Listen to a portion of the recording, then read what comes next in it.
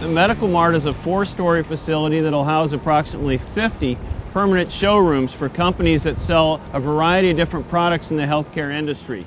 The project will utilize approximately 11,700 tons of steel on the Medical Mart, the Convention Center, the roof of both the Grand Ballroom and the Convention Center. There's quite a bit of welding still left down in the hole where the Convention Center is going to be putting up. I have various moment welds I still have to do on the truss in the back of me.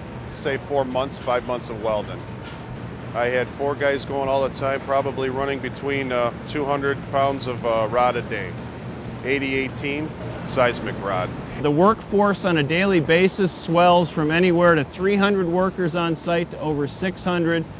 Just the construction alone is having a significant economic impact on the city of Cleveland and Cuyahoga County. It's a north and south welding on the columns. I could take 2 guys to the north and 2 guys to the south and be working constant off of this machine. The Flex Techs are quick startups, they're crisp runs. They're good machines to work with. I do believe on the north end of the project they have 4. Down in the Convention Center I know they have 4, and I have 4 up here with me also on the MedMart. It's time consuming to have something go down and switch it out.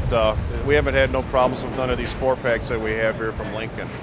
Steel erection should be completed by June of 2012, then the interior build-outs can begin.